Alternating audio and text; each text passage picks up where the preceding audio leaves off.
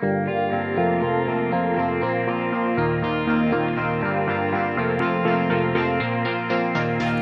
calling me over. You're pulling me close. With love you surround me. You give me hope. Now today we are going to take time, as you can see here in the front, that I know in just a second. Why does everyone remind me of Children's Church? We just did a baby dedication. I know we got kids.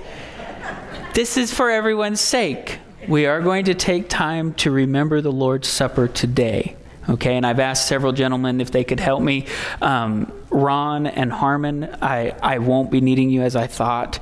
I may need you later on this evening or possibly the next time around. But I just wanted to let you know, that way we didn't have like 20 guys coming up. So yes, now Children's Church may go, Joyce.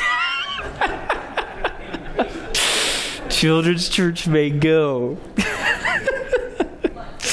I'm going to start doing it on purpose. Come on, kids, let's get out of here. Bye, kids. No, I am thankful for Joyce and the team that help out with our Children's Church, and I'm glad that we have kids to go to Children's Church. That's exciting. That's a good thing. Yes, you can clap for that. It's a great thing.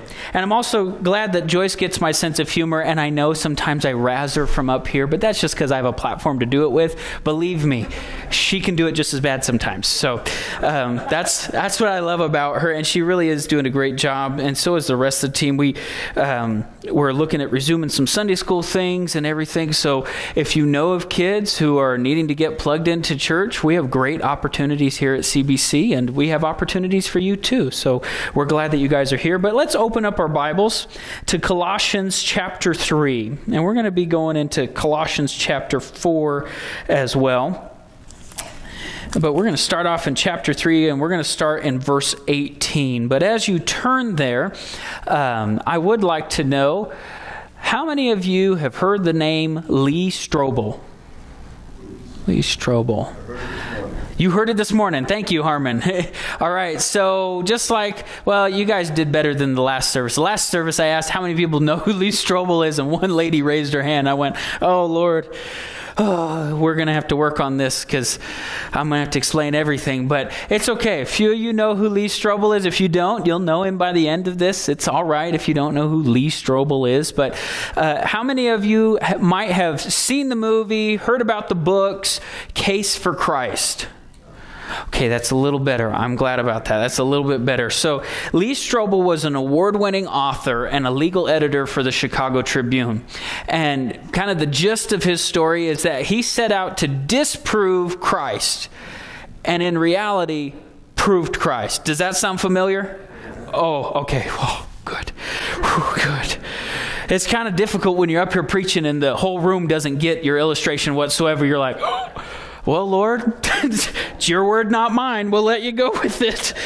But Lee Strobel, the reason that I bring him up is that you see this drastic change in his life where he went from this immoral drunkard who was unashamedly an atheist. Just, I hate God, and if there is a God, but I really don't believe that there is a God. And he just was totally against Christianity, thought they were ridiculous. But now he's come to this point where in proving Christ, when he tried to disprove, using all those investigative skills, he wrote several different books. You have Case for Christ, Case for Faith, Case for Creation. I think a new one's coming out called Case for Grace, where he takes those investigative skills and pours it into those books, video series, a movie that made it into theaters and on Netflix and everything. It's a fantastic movie, by the way. I know a lot of Christian movies don't meet that Hollywood standard, and you're like, who hired these actors? But this one did. This one was a phenomenal movie, Case for Christ. He did all of that, and he's sharing that information with the rest of the world so that they might be able to know who Christ is. And it changed all of his relationships. But there was a couple different interviews that I'd like to draw from. In one of them, they were talking to him, and they said this: although he was an award-winning journalist for the Chicago Tribune, he had a mess of a life, saying that his younger daughter feared his arrival home from work. That's a different man than what he is today. When his wife, Leslie, was befriended by a Christian woman in their condo building and made a decision to accept Christ, Strobel wasn't impressed but figured he had nothing to lose in accompanying Leslie to church one Sunday. Lee also described his wife, just so you know. In this interview, they talk about, well, he said he had nothing to lose by going to church with his wife. But in a separate interview, in a face-to-face one, he says, when my wife came back and I started to see how she acted around my family, her life was totally different. Her demeanor had changed. The way she treated me had changed. And he uses these two words, and I want you to remember them. When he looked at her life, he said it was winsome and attractive. And it made him want to check things out for himself. And so in doing that, of course, as it said, he went to church one Sunday with her, and he heard a sermon about basic Christianity. And in hearing that sermon, he has this to say: if this stuff is true, he told himself, it has huge implications for my life. He saw there was something, and it sparked his interest. And so taking the skills that he learned at the Chicago Tribune, because in order to be an award-winning author and a legal editor, you got to know how to investigate things and find facts, correct? You don't get there just by throwing something together. And so he takes those skills and says, I will put them toward proving or disproving Christ, because if it is true, I got to make some changes. But if it's not, then I can rest assured I'm okay the way that I am. And in doing that, he finds Christ and comes to know him. And most people just focus on that part of the story. Well, Lee's the guy who investigated, tried to disprove Christ, ended up proving Christ. And they leave out everything else. But you know, there's key components to his story. Do you see what happened? A lady who was a Christian befriended his wife. And then his wife, having been changed and made new by Jesus Christ, now starts to reflect Christ in her relationship with her husband. And it makes him go, this is kind of attractive. This is something that I might want to check out for myself.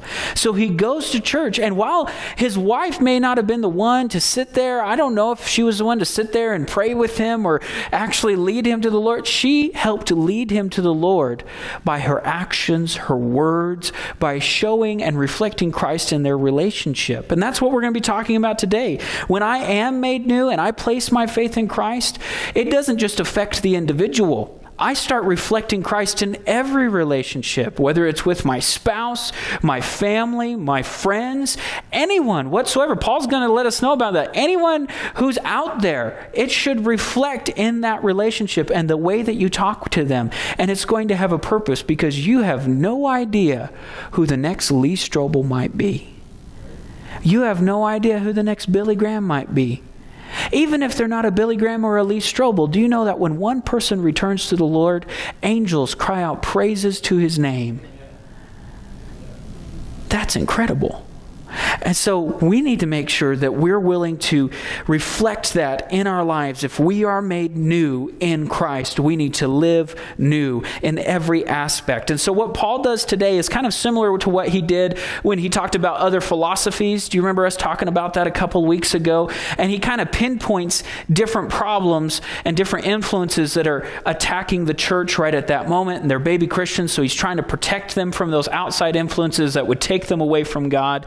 And rather than name every single philosophy that's out there, Paul listens to Epaphras, who's written to him, and hears certain issues that are happening and addresses those specifically. And just like here, you'll see him address specific things, and that's kind of our clue that that might be an issue or a way that Paul is trying to tell them, be different from the world. Okay, he doesn't address every single relationship. But let's go ahead and read, starting in verse 18. Here you go, Barbara. Wives, submit yourselves to your husbands, as is fitting in the Lord. I've been waiting for that one. We'll talk about that in just a second, but oh man, today's the day. Husbands, Ed, love your wives and don't be bitter toward them. Children, obey your parents in everything, for this pleases the Lord. Fathers, do not exasperate your children so they won't become discouraged. Slaves, obey your human masters in everything. Don't work only while being watched as people pleasers, but work wholeheartedly, fearing the Lord. Whatever you do, do it from the heart as something done for the Lord and not for people, knowing that you will receive the reward of an inheritance from the Lord. You serve the Lord Christ. For the wrongdoer will be paid back for whatever wrong he has done, and there is no favoritism. Masters, deal with your slaves justly and fairly, since you know that you too have a master in heaven. Devote yourselves to prayer. Stay alert in it with thanksgiving. At the same time, pray also for us that God may open a door to us for the word, to speak the mystery of Christ, for which I am in chains, so that I may make it known as I should. Act wisely toward outsiders, making the most of the time. Let your speech always be gracious, seasoned with salt, so that you may know how you should answer each person. This passage right here can be a little bit convicting, especially when we get to the part about gracious speech. It's a little hard sometimes to let it be seasoned with salt and with grace at the same time, because we live in a world where we kind of want to get the, oh man, I got him. You know what I mean? You know the got him phrases where you just know, I stuck it to him, I did it, all right. And we want to be that way, but we're going to get to that portion in just a second where we got to kind of own up to some of the things, be ready to make some changes. But I want to encourage you, there is hope. Everybody understand? Okay. Not everybody understands. That's okay. The two in the front row understand. All right. Let's go back as we typically do. Let's break this down. Let's look at the kinds of relationships that Paul's talking about, saying you must reflect Christ in these relationships. And I know I tease Ed and Barbara, but I know they love each other and I love them dearly. So guests, please don't run away and go, well, geez, he'll point me out in my relationship. Nope, just Ed and Barbara. But we're going to look at these relationships. And yes, the first one that we look at is a spousal relationship. Verse 18 and 19. First, he talks to the wives and says, submit yourselves to your husbands as is fitting in the Lord. And then husbands, love your wives and don't be bitter toward them.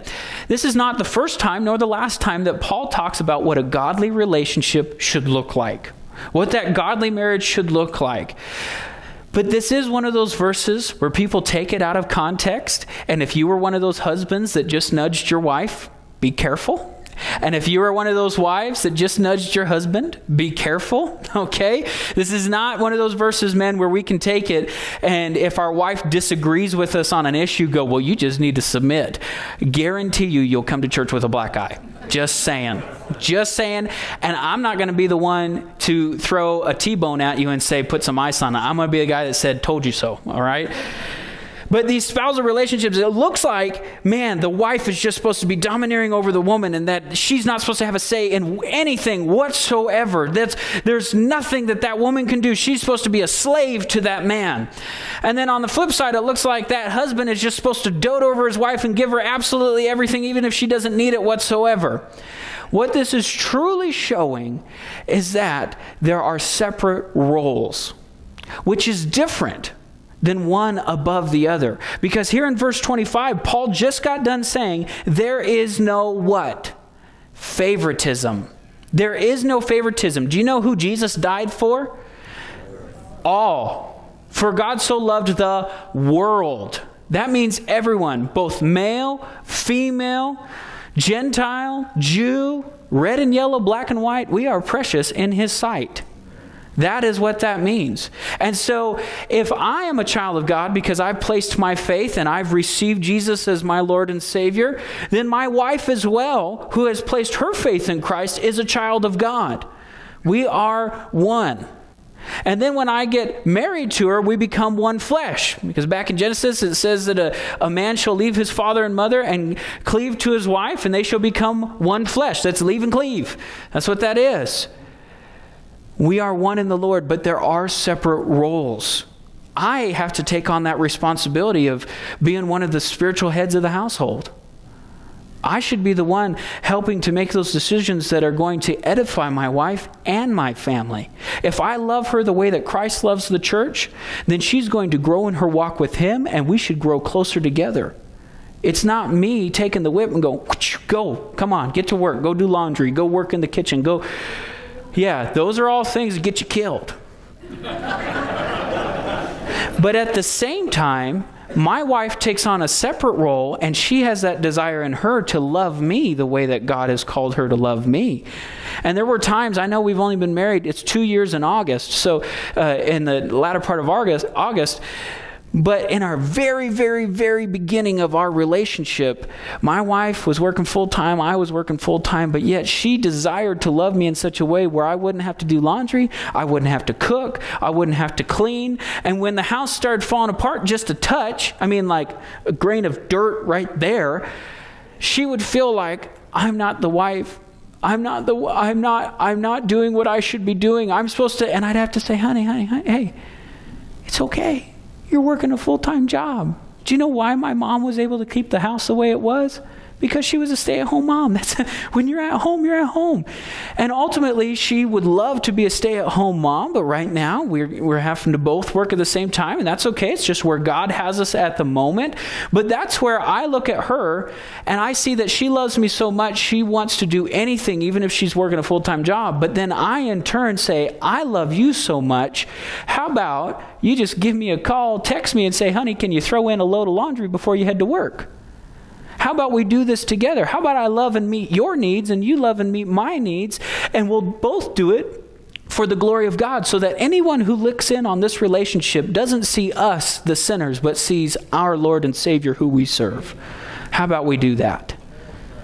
And that's how we're supposed to be serving. That's what Paul is saying when he's pointing out both. And these things that he's showing here, remember when he points it out, it's because the culture at the time does not do these things. So if they were to have this kind of role and this kind of relationship, it would be different than the world. We are holy, set apart, found faultless and blameless. He tells us that. Colossians 1:21-23. Paul lets us know that we were once alienated and hostile, and it was expressed through our evil actions. But yet Christ, having died and rose again, makes us holy, faultless, and blameless. That holy means set apart. We no longer look like the world.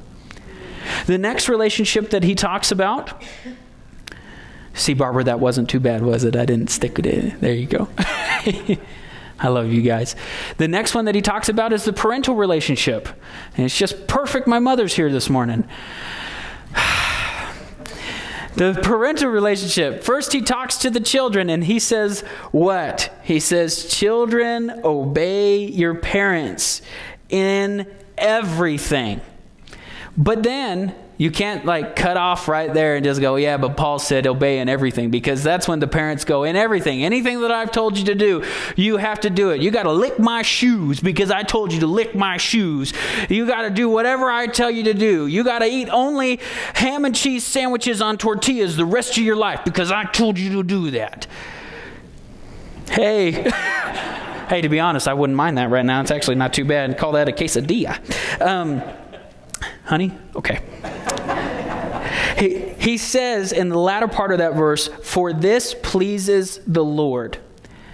Obey them in everything. That means everything that is of God. If a parent tells you that you need to go and do something that is a sin, that is against God, do you think that God delights in that? Not at all. Not at all. That's just like when we have governing authorities that tell us to do certain things. God says, listen, respect them, obey them. They're temporary leaders. I'm the one in control and I've placed them there. But do it only if it doesn't cause you to sin or other people to stumble. If it doesn't compromise your faith, go ahead and respect what they've told you to do. Just like here, just like with our governing authorities, here he also says to the children, obey your parents. And now there's two different children that we talk about. I'll say it that way. There's two different children that we talk about. We use the term child in terms of maturity sometimes, right? Paul says, when I was a child, I acted like a child. But when I was a man, I became like a man. I acted like a man. So at maturity level, we talk about children. But then we also have biologically or adoptive-wise children. So my mom is still my mom. and I am still her child, even though I'm 27 years old and she's 30. Okay? You know what's funny is when you're a little kid, when you first learn how old your parents are, that's the age that you remember. So my mom's always 27 in my mind. You know, I can't do math. So, and she looks it too. But I will always be her child. And if she's been there, done that, already gotten the t-shirt, knows what the word of the Lord says, and she comes to me and says, Austin, listen, I see this in your life right now. And my parents, thankfully, I've been blessed with parents who come to me graciously and humbly, and they're very loving. And they say, I see this in your life. God tells us to do this. You might want to turn to that, Austin. That would be the good thing. If God is leading them to tell me that, I should obey my parents. She's trying to teach me a way to walk in the Lord. That doesn't stop. Now, some of you, you're a little bit older and your children are growing up and you're going, well, I just became a Christian. How am I supposed to tell my kids they're still supposed to obey me? How am I supposed to get that kind of culture into their brain? Start lovingly. Start graciously. Just, hey, I see this and I understand that this will only lead to terrible things in your life, and I don't want that for you. That's a caring way to come about it. I don't want this for you. I want you to have life and to have love. Children, some of you have, at this point, you're already grown up, okay? What do you want to be when you grow up? You might have already done it. But you have parents who are in their 70s, 80s, 90s. You have parents in their 60s, and you're going, why should I have to obey my parents still? Just like I said, been there, done that, got the t-shirt. If they've been following the Lord longer than you and they're reading their Bible, God has placed them in that kind of role within the family to continue to help raise you in that way. That's part of the goal, to make you a better follower of Christ. But then at the same time, Paul gives this to the fathers. Now, he doesn't mention mothers. So, moms, you get a break today, I guess. No, it's both of them together. So, fathers, do not exasperate your children. That means don't infuriate. Don't irritate them. Don't pester them. Kids have got to make their own choice. That's why we have a baby dedication, not I just saved that baby. It's not my choice. It's going to be Edward's choice. And he'll have to choose either God or the world one day. And the reason that we come together and we make that kind of commitment is that Anthony and Kelly before you and the rest of their family, which is good to see you guys, by the way, the rest of their family that's here and the church, we are making that commitment that we are not going to take this word and treat it as the wrong kind of sword. The Bible is the sword, but sometimes people use it to decapitate one another. Rather than bring it in lovingly and say, this is the weapon of God to fight the world. Here it is for you. Here's what God has for you.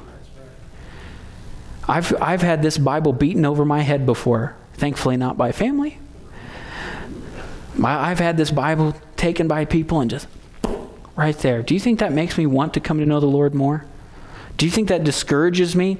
Where you hear the phrase, you ever heard this phrase before? I want an amen or anything. Raise hand, whatever. Have you ever heard this phrase? You did a good job, but. Thank you. Thank you. You did a good job, but. And you did a good job is like this big. And the but is like this big because it's got a 50,000 word dissertation on what you need to do for next time.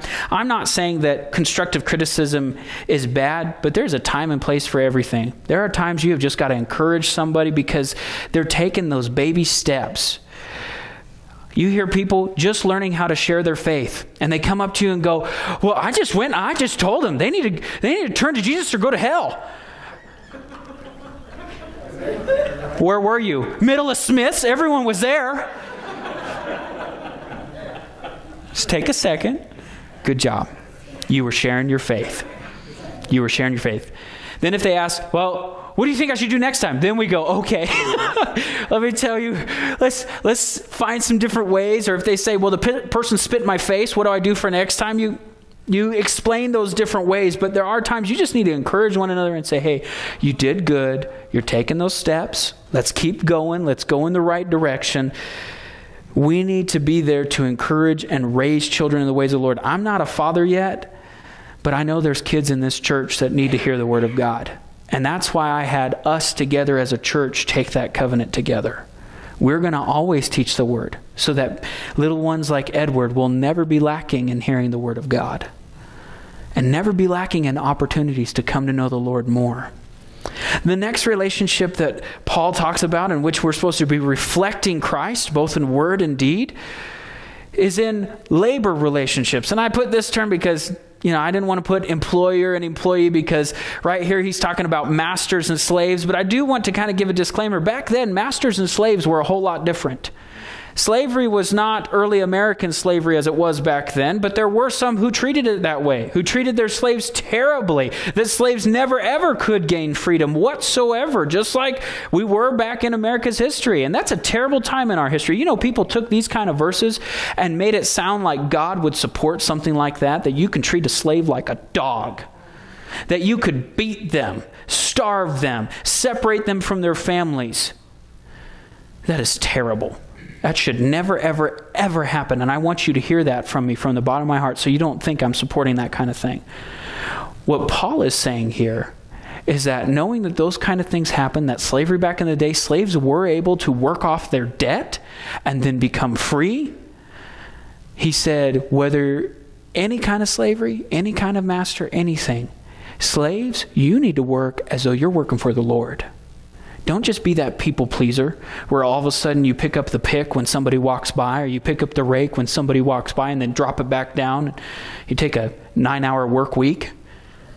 Work as though you're working for the Lord. Do you know if God was standing right here in front of us? Let's say he was standing right there, light shining, trumpets blasting from the angels, shouting praises to the Lord. Holy, holy, holy is the Lord God Almighty. Most of us right here would drop to our knees, start crying, and say, Lord, forgive me for the way I'm acting right now. Because we don't always act as we're doing everything to the Lord. Some of us might need a new pair of pants, just saying. But if God was standing right here, why is it that we think that God is not here just because we don't see the lights and hear the trumpets?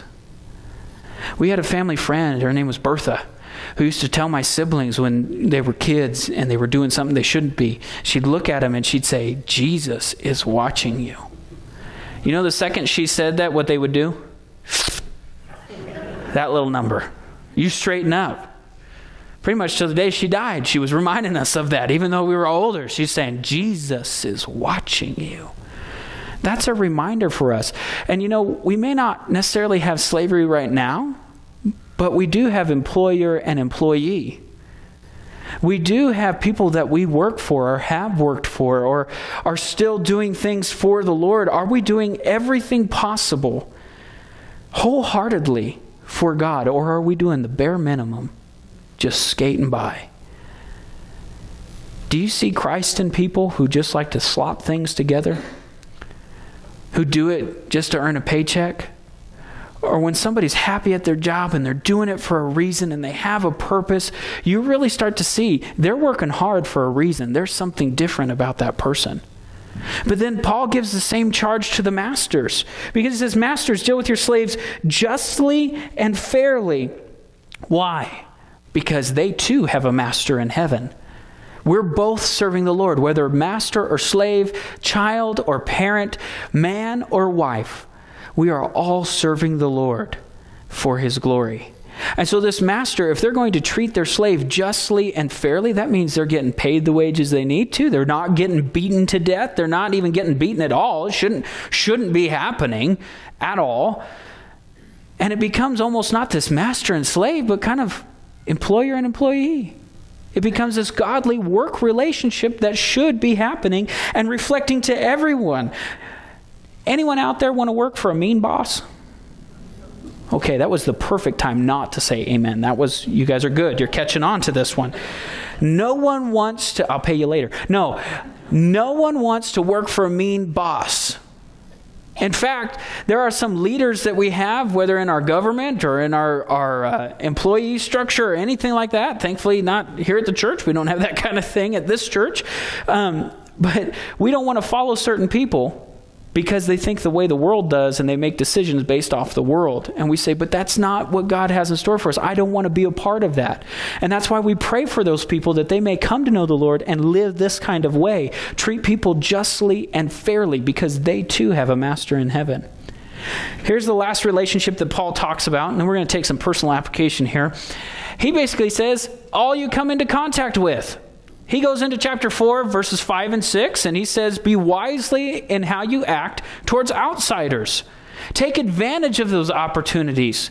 Let your speech be filled with grace and seasoned with salt. And there's a reason that Paul mentions those kinds of things, and that's where we're going to kind of take this personal application, because if I have been made new and I'm truly living new, as we talked about a couple weeks ago, then that's going to reflect in all of my relationships, no matter what it may be. And I must act wisely. I must let my speech be filled with grace. I must let my word and deed be seasoned with salt, and I must take advantage of the time. So let's first start out with what he says. There's a goal and a purpose of us living this way in all of our relationships. The first thing he says is make most of your time. There's a reason for that. Remember Lee Strobel's story. If you get to this moment, remember Lee Strobel's story. Make most of your time. A random lady, from the world's perspective, a random lady from the condo building talked to his wife, Leslie. She made most of her time. There was something about her that she came and talked and either invited her to church, helped to lead her to the Lord, whatever it may be. I don't have the full story right here. We don't necessarily have detail step by step. This is what the lady said. But that lady made most of her time and talked with Leslie and said, would you like to come to church with me? And then Leslie, she made most of her time when she went home and talked to Lee. Lee, who, Leslie's right here. Lee is way over here. And that sparked something in him that says, this is winsome and attractive, and I think I want to check that out for myself. Make most of your time, because you have no idea what that person's going through. You have no idea how God is working on their heart, what they might have heard. I can't tell you how many times I have stood at this stage right here and preached, and I got down, and really I was almost preaching to myself because God had been talking to me all week, and I have about 5 or 6 people saying, you must have been talking right to me. How did you know? Man, I'm glad so-and-so wasn't here, because boy, they could have used it. And I'm like, I didn't need to know that. But you have no idea how God might be speaking to somebody or speaking through you. Make the most of your time in all of those relationships. The next thing that we see here is let everything, all of your speech, be filled with grace. As you see on the screen, show grace as you've been shown grace. Paul just got done talking to us about that. Forgive others as the Lord Christ has forgiven you. That's not always an easy thing to do. Grace is that thing that is given to somebody when they don't deserve it. And so everything that we say has to be something that goes above and beyond what they actually deserve. As a sinner, what I deserve is death. And instead, God gave me Jesus and life. And so in that same manner, when people try and say things to you like, why are you a Christian? That's so stupid. You're so foolish. Why do you act this way? Why do you help this person when you know for a fact they've done this to you? And blah, blah, blah, blah. And just blah, blah, blah. They could go on and on and on. You could write a book of the kind of criticisms that people give you. And you could also write a book in your flesh of the things that would be gotcha phrases. Oh, I'll just tell them this. I'll do this. They want to treat me that way. I'll treat them this way. I'll be done with them. They're dead to me. That is not filled with grace whatsoever. What that person deserves, that person, just like you, deserves death, but has been given an opportunity through grace because of Jesus Christ. So let your words be filled with grace. Give them what they don't deserve, and that speaks Christ all the more to them. I've had friends call me stupid. I've had friends call me crazy. I've had friends call me things I can't even say in front of you because I was a Christian. But instead of saying, no way, I could go on and on. Instead of that, I go, well, you know what? God still loves you. The door's still open. You can come back anytime you want. And that spoke more to that person than anything else I could have ever said. Because of Jesus. The last thing that we see there, word and deed seasoned with salt. Paul uses that kind of terminology because back then the Greek salty language was like witty language. It's not like salty language like what we think of now, where you're hoping you have the V-chip in your TV so it blanks that stuff out. But salty language was like witty language, the things that were quick. Do you kind of understand where I'm going with that? But he doesn't mention it just for that. When you think of things in terms of salt, and I'm a food guy, clearly, salt preserves things, correct? That's what people use all the time. We used to smoke salmon all the time, and part of the mixture was sugar and salt. Salt is the one that held it together. When we go to make beef jerky, salt is the thing that holds it together. When you go to eat watermelon, salt is the thing that makes it taste good. You guys didn't get that part, but you may not agree. Get out of here. But salt is the thing that preserves things. And so what Paul is trying to say in part is that seasoned with salt means that you're going to preserve the message. Don't stray away from what the gospel has. Don't stray away from the word of God. Stick to the word of God. You can offer them nothing except for Christ. Try and offer them your love, you're going to fail them. Try and offer them somebody else's love or a coping mechanism or whatever it may be aside from Christ, it will fail them. The only thing that's going to be preserved and everlasting is the Word of God. So stick to it. But he also, in part, he's saying preserve it, but he's also saying that salt gives a different taste than that of the world. You ever add salt to something or you taste something? My wife makes salsa. And there are some times that she'll have me come over to the blender after she's roasted everything and killed me with heat. She'll have me come over and taste it real quick with a chip. And I'll go, oh, it needs salt. It needs salt. Because you can taste it, right? There's a difference between a salty and unsalty. Or there's times I go, oh, would you pour the whole cup in there? What did you? Normally she gets it just perfect and I don't have to do that or anything. And sometimes it's her doing that where she's making funny faces in the kitchen and I know either it's no salt or she needs salt, whatever it may be. But salt gives a different taste. Just like in our lives, if I'm going to reflect Christ, it's going to give a different taste than that of the world. Think and remember of those words from his story. When his wife started acting different than that of the world and what she used to do, it was winsome and attractive. It was something that he wanted to be a part of, something that he could taste and say, that is beautiful. I love it.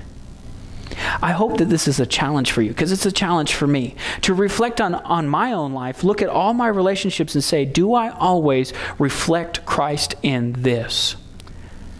If you don't have a relationship with the Lord, after we take a time of remembrance to see what he's done, we're going to have a time of response. And I want you to know, I'm going to be right here to pray with you. I hope that you have seen something winsome and attractive, that there is life, there is love, and it is only found in Christ. And I don't want you to go one more day without it.